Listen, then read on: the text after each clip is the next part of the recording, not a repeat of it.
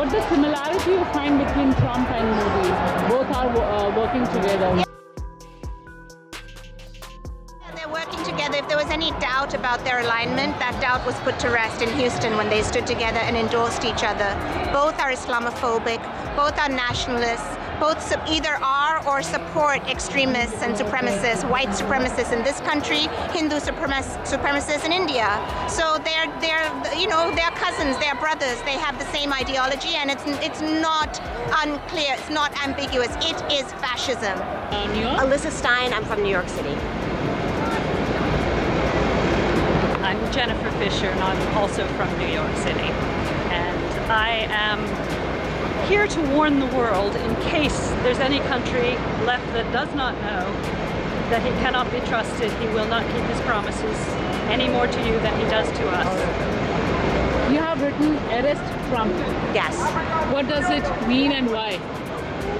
It is more and more apparent every day that he has overstepped the boundaries of the presidency of the United States, that he's broken the law, that what's going on with the Ukraine right now is showing that he does not abide by the rules of this country. He's made Congress ineffective. He controls red states. We are living in a very dangerous, bordering on dictatorship situation, and it's our job as Americans to fight this and make sure that change happens in 2020. Hi, I'm Anya Lumba. I'm a professor at the University of Pennsylvania, and I represent Campus Anti-Fascist Network, which is an organization working all across this country, and also the Philadelphia South Asian Collective.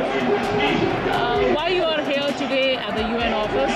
Well, we've been organizing this protest for a long time. We are here to protest Modi's visit to the United States and using this occasion to highlight his and his party's operations in India and their unholy alliance also with Trump, I think. Yeah.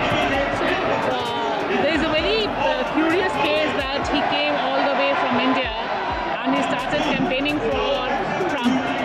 So how you see this phenomenon? You know, this is actually a marriage made in heaven, you could say, because India for a long time has been angling for superpower status, for having the veto in the United Nations,